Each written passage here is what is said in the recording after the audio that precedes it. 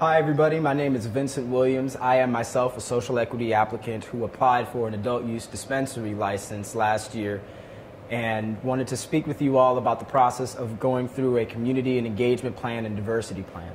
I wanted to start off by thanking you for taking part in this process of applying for cultivation, infusion, and transportation licenses. This legislation that was passed last year and came into effect in 2020 is groundbreaking for the state of Illinois and for the country, and is intended to serve social equity applicants like yourselves. So I want to commend you and congratulate you again for embarking on the process, and hopefully these tips and guidelines that I'm presenting to you today will be able to assist you as you're meeting the application deadline.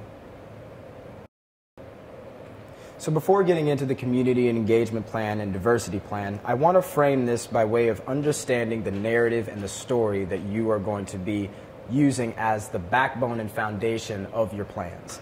A lot of the language that's being used throughout the other exhibits that are in this application are very, very specific and technical. However, this is a moment where you really get to share your vision, your mission, your idea, and your desire to take part in this application process on an intimate and personal level. So as I was going through the application process last year, there were 3 questions that I asked myself and my team, along with some other social equity applicants that I was assisting in their application process. And those 3 questions that we're going to break down are, why cannabis, why Illinois, and why you? So let's start off with the first question, why cannabis? What history or interest do you have with the Illinois cannabis industry? Do you have a history that's connected to the plant? Are you someone that is a patient or someone that has served as a caregiver? What has been your exposure to cannabis before even entering into this application process? I'm going to take a few moments throughout this process to speak about some anecdotes that are related to some of the social equity applicants that I worked with over the past year. One of which that I worked with was a woman who was seeking a dispensary license and was a medical patient that was using cannabis to assist her with post-traumatic stress disorder. As she was developing her narrative, she made sure that she found moments within her story to talk about the importance that cannabis had to her on an intimate and daily level. So it's those sorts of questions that you want to ask yourself and you want to be considering as you are developing your narrative and thinking about why it is that you're connected to cannabis. So number 2, why Illinois? Illinois is the 11th state that has been legalized for adult use cannabis. So what does that mean to you on a personal level, if you are a resident of the state? What is it that connects you on a personal level to the state? And if you as a social equity applicant are going to be working in a disproportionately impacted area, what is it about that area that you connect with? And that may be by way of the city that you're in, the neighborhood, or the block for which you may have been scouting to set up for your respective license. And lastly, number 3, why you? Now this is the most important question I've found, because this is really where you want to be able to get intimate about why you as a social equity applicant are connected with this process. Really dig in and look at your qualification as a social equity applicant and see how it can tie into a narrative that you want to develop. Some options and things that you may consider are, what is your residency if you reside in a disproportionately impacted area? What is the family history that connects you to this process? If you have a family member that is going to have a record that is expunged, how does that history connect to you? What is it about your convictions and your passions that you have on a personal level to the plant that you want to be able to engage with as you're developing your narrative in this application process? You really want to be able to ask yourself the question, why do I care? Everybody who is going about this process has something unique about themselves and their own respective niche. That may be connected to their residency, connected to employees that they have. They may have a record themselves that is going to be expunged. And this is a time where you can really flesh out how it is that you connect to the qualifications of social equity. An example that I'm going to use again is one of the other social equity applicants that I worked with. This woman was a political leader who focused her efforts to reforming the prison school-to-prison pipeline system and was convicted to take part in this process because she had siblings that at an early age were charged with cannabis possession and were forced into the school-to-prison pipeline system. And from an early age, when she was in her teens, let's say, she was convicted to make a change. And so when the opportunity became available for her to take part as a social equity applicant in the cannabis industry, she leapt at the opportunity. So the next point that I want to make is captivate. Don't be afraid to really open up about your passions that you have for this process. This is the time where you can really flesh out and speak about why it is that you care about this. You really want to be able to give the application readers an idea of why it is that you truly are the applicant that needs to be able to have a license and what your connection to this process is. So I'm going to take a moment now to break down how I went about the process of developing my narrative as a social equity applicant. I went about this process with my family members in drafting a dispensary application that was going to be focusing our efforts to the Lawndale neighborhood of the west side of Chicago. So as I was painting the image of our neighborhoods in Lawndale, I originally started with what the neighborhood used to be, how the war on drugs and adversely impacted communities were targeted over the course of the 20th century, leading us to the problems that are currently facing the Lawndale neighborhood and other neighborhoods in the West Side now, and how the cannabis industry would be able to serve as a means of opportunity and revitalization for the neighborhoods that my family, were connected to. So some important things to remember as you're developing the narrative and story for yourself. Really understand and recognize the history of the place for which you are intending to work. If you know that the disproportionately impacted area that you're intending to work in has a history that is connected to the war on drugs, feel free to break down the context and history of its impact. Really dig in about why your area as a disproportionately impacted community has been targeted. This is a great time where you can use both testimonies and statistics to support the statements for which you're making in your narrative. If you have a direct connection in history, feel free to incorporate those details within your narrative.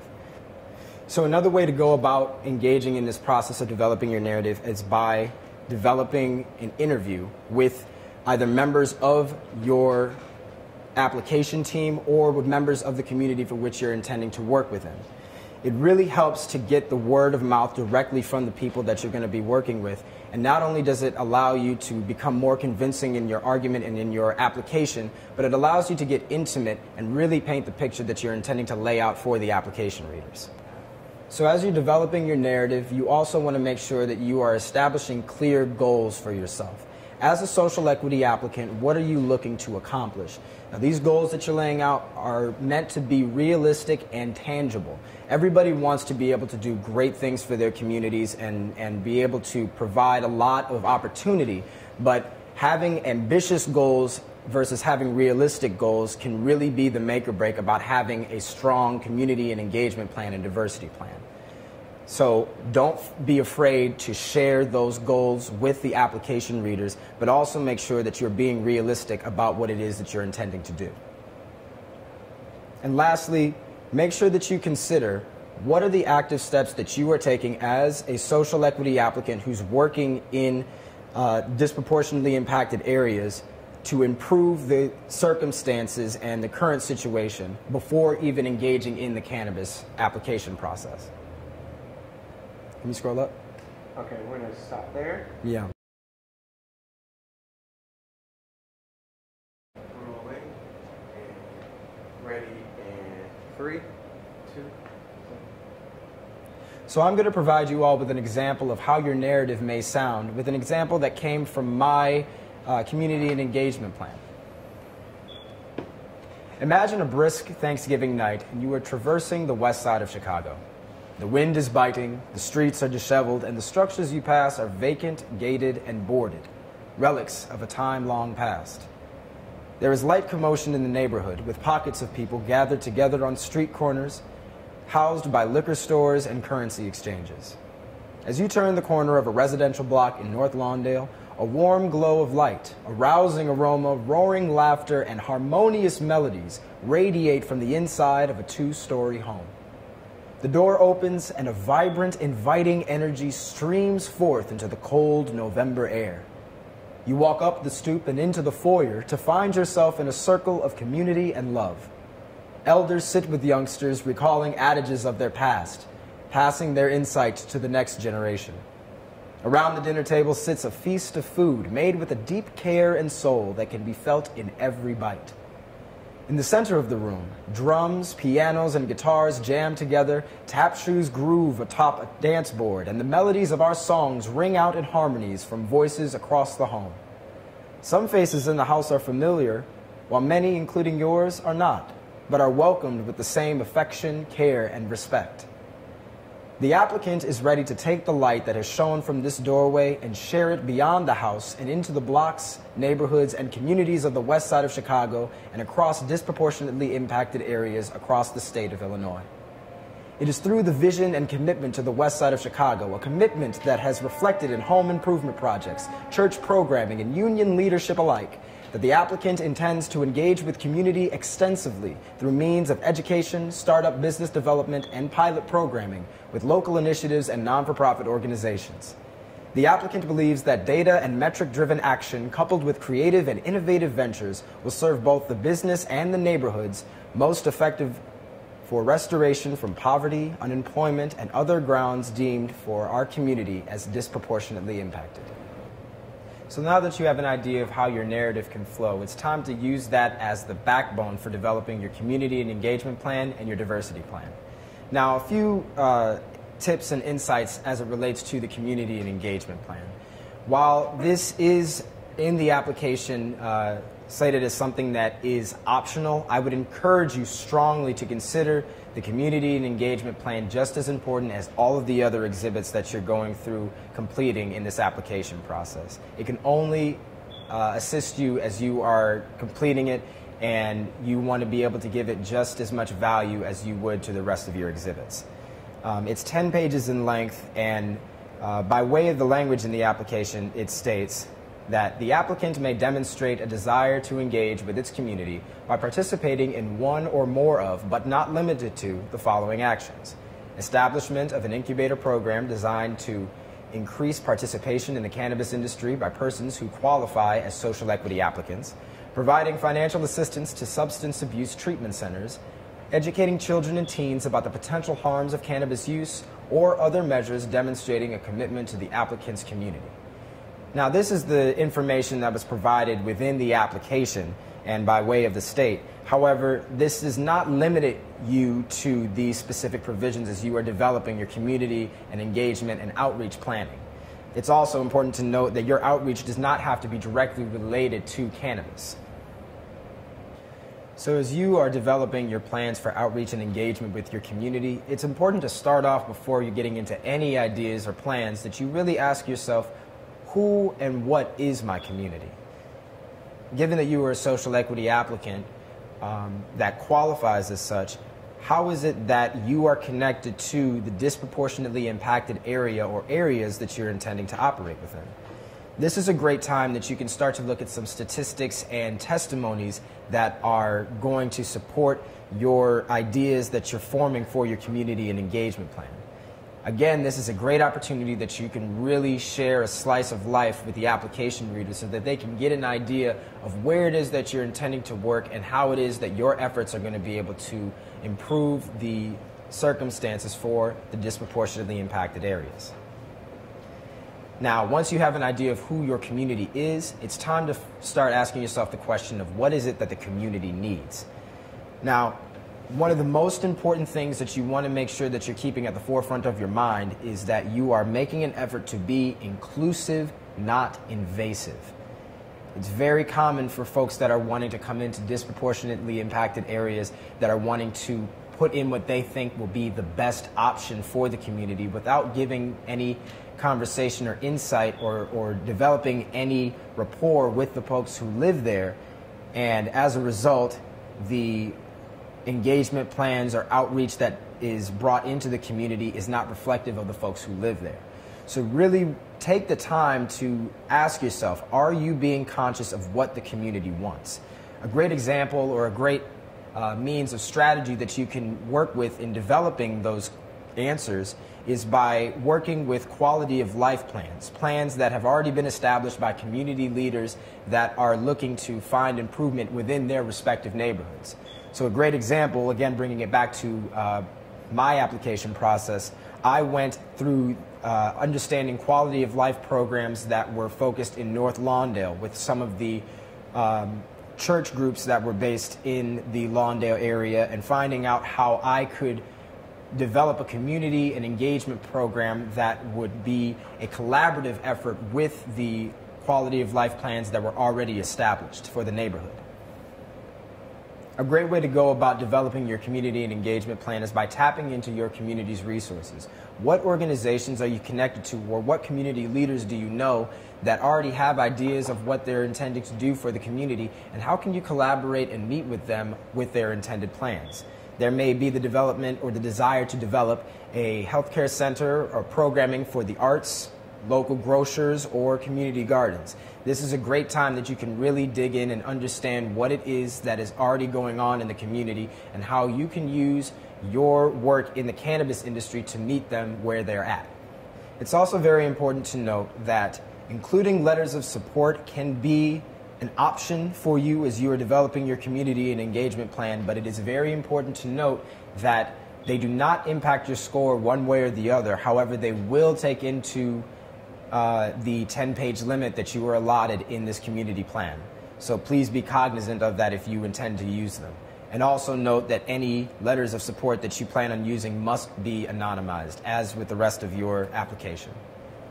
The next question that you want to be asking yourself is, how do I engage in my community and engagement planning?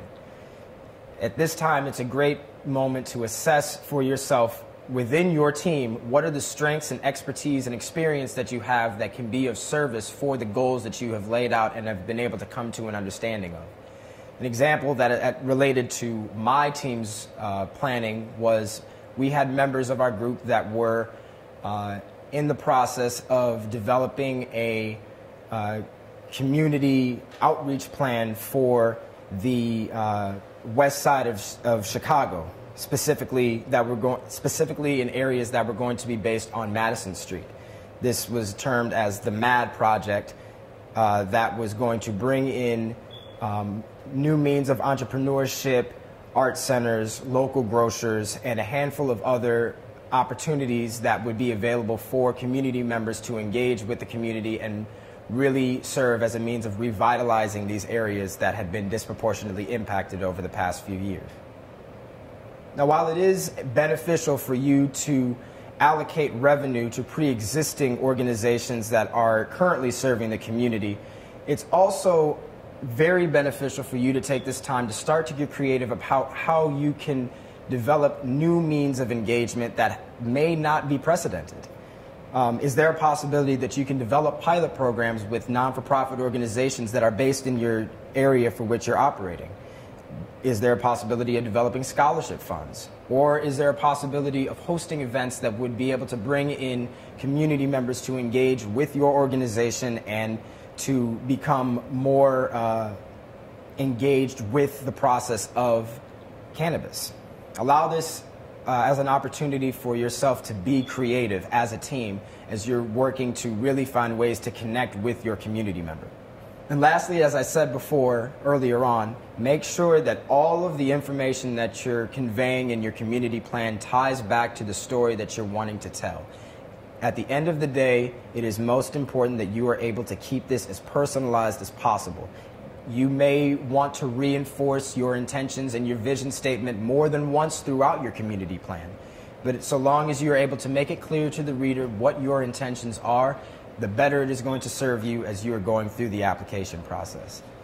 You really want to be able to ask yourself, how am I, on a personal level engaged as a social equity applicant who wants to engage with my community? And how does your organization fit into the larger picture that you have for your community goals? So now we're going to take a transition into the development of your diversity plan. Now, it's important to note that with your diversity plan, you are only allotted 2,500 words. So it's at this time that you want to make sure that the information that you're conveying is direct, concise, and intentional. The definition that came from the Act about the diversity plan is: develop a diversity plan that establishes a goal of diversity in ownership, management, employment, and contracting to ensure that diverse participants and groups are afforded equality of opportunity. Now, as I was drafting my diversity plan, I made sure that I was thinking in my head not just about diversity, but also about inclusivity. I believe personally that both of these words go hand in hand, and as you're developing a diversity plan, it's important that you make your intentions clear toward having an active stance toward diversity and inclusion. Some questions that you want to be able to ask yourself are: what plans toward diversity and inclusion are you prepared to implement with your organization? And is your organization prepared to create equitable employment opportunities for all people, regardless of age, race, gender identity, ability, or sexual orientation? And if so, how can this process be traced and tracked?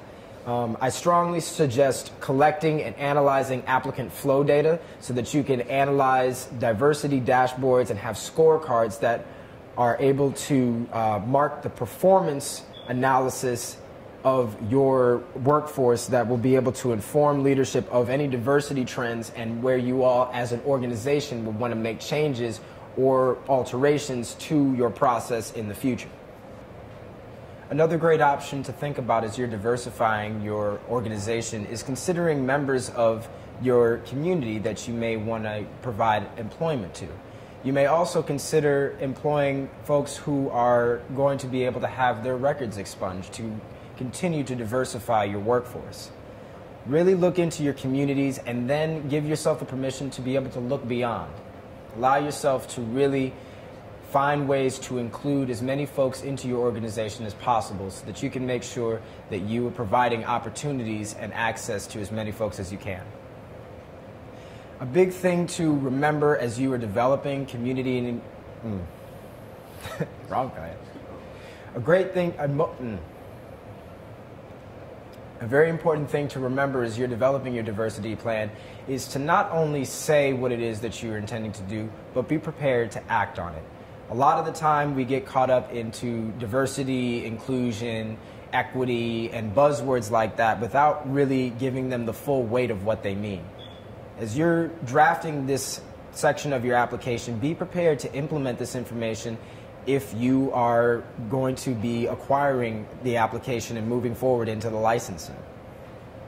It's important to have goals that are going to support your plan and to really have tangible means of action from top to bottom, and making sure that you're answering the full question and prompt that's being presented in the application. Asking yourself how you are going to be having diversity in ownership, management, employment, and contracting. Now, a great way to go about being able to mark these changes or these plans is developing trackable and data-driven goals. You want to be able to ask yourself what types of things can you do to monitor, record, or scale the goals that you're laying out to ensure that progress is actually taking place. A great option for this is to publish and review internal reports on your workplace demographics to analyze the strengths and weaknesses that you have and where you may want to implement some changes. And it's important to check this on a regular basis, and that will be relative to every group. You may check it annually, biannually, weekly, bi-weekly, monthly, bi-monthly, what have you. It's also important to consider different types of training practices as they relate to diversity and inclusion to make sure that your plan is covered from top to bottom. Different options may include webcasts, webinars, in-person training, inclusion quotient training, or implicit bias awareness training. And most importantly, out of all of this, as you're developing your diversity plan, is making sure that you have grounds for self-accountability. And goals will be able to make sure that you're holding yourself accountable. And as with your community and engagement plan, you want to make sure that all of the information that you're laying out can tie back to your vision and to your story and narrative. In the same way with your community and engagement plan, that you were sprinkling in different pieces of your story and your connection to this process, feel free to find moments where within the 2,500 words you can successfully bring in that same feeling that you are connected. Feel free to find moments where you can really tie in your vision into the diversity and inclusion planning. Consider framing the plan with an introduction and/or a conclusion that relates back to your narrative. This is also a great time, much like with your community and engagement plan, to incorporate statistics and testimonies as they relate to diversity within your organization and within your goals and intentions. So I want to close by leaving you all with some last thoughts and some housekeeping tips as you're going through the completion of this section of the application process, but also as you're going through the other exhibits. So first off, make sure that while you are being personal, you are also making sure that you are having some anonymity. Now, it may feel like this is counterintuitive as you're saying these two things, be personable, but also be impersonal. But there is a way to go about doing it. Always make sure that as you're referencing yourself in this process, you are referring to yourself as either the applicant, the company, the organization, the entity, or something that is third person. You can reference specific locations that you're intending to work within. However, when it comes to program names or community leaders, you want to be able to have that same level of anonymity. However, you can also refer to what the programs focus in or what those community leaders operate within, so that you can still convey the intention around what it is that you're wanting to convey without having to put too many names into it. And last but not least, edit, edit, edit. It is so important that you review your work as you are working and make sure that you have more than one person that's doing those edits. You want to make sure that you have folks that are assessing grammatical errors, making sure that you are remaining in a consistent voice, and making sure that your intentions are being clearly articulated through the language that you're using throughout the application. You also want to make sure that the narrative that you have been working to develop, that has been presented in your community and engagement plan and diversity plan, is clear and brought out as much as possible. And if possible, sprinkle in within the other exhibits different sections where you can convey the same sentiment that you have been able to lay out within these two plans. I want to thank you all so much again for viewing the community and engagement plan and diversity plan tips and guidelines that I've laid out today. I want to also stress the importance of understanding that you all taking the steps to apply for licenses is monumental for the state and for the country. The Cannabis Regulation and Tax Act was written for and by social equity qualifying applicants like yourselves, and it is our job to make sure that it serves the intended purpose. It's important to think in this whole process that we are working long term and being able to establish opportunities and access for folks that will be entering into the next phases of this. Don't forget that this process is ever changing, and the best way to stay vigilant is to be listening, engaged, and responsive to updates and changes that will be happening, and to remain flexible as you are going through your application process. I wish you all the best of luck, and I look forward to seeing the results that will be coming out later on this year. Thank you to the Illinois Department of Commerce and Economic Opportunity for the opportunity to deliver this assistance to social equity applicants in Illinois. This production was created for us, by us, wholly by small, independent, and local women-owned and minority-owned businesses and organizations.